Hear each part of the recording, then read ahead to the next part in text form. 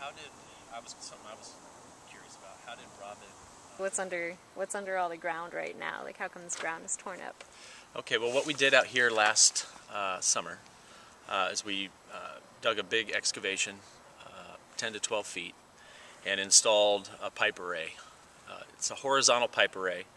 In this case, it's actually sloped because we're on a hillside. And what it's doing is it's covering a plane. And that plane is about, I think, 107 feet by 34 feet or something like that. And so what that's basically doing is, sitting there down below our feet, and we're circulating through that pipe array water that is much colder than the ground around it. So heat is naturally going to flow from the soil into that cooler water. And that water is pumped back inside the building with a circulation pump.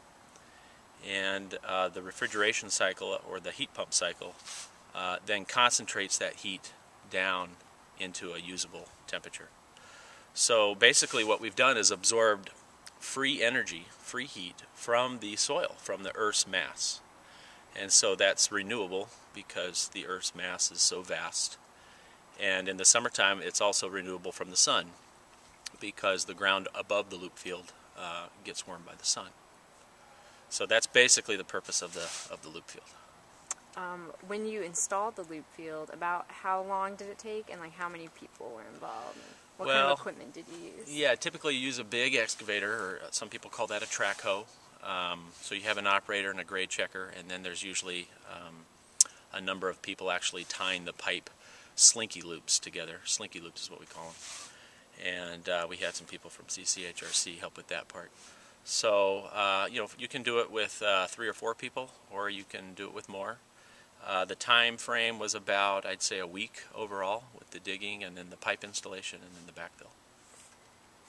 Okay, and why would you want to install a heat pump? Like, what is the advantage, I guess, of a heat pump over, say, using the boiler to heat the ventilation? Sure.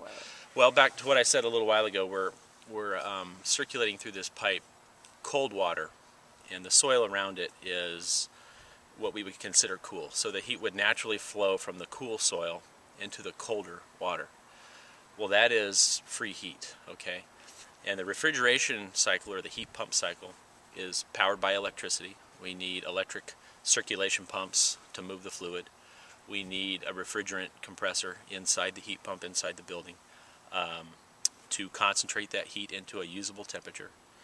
And so what we do is we use this much electricity from the local power company to produce about 3 times as much heat delivered to the building.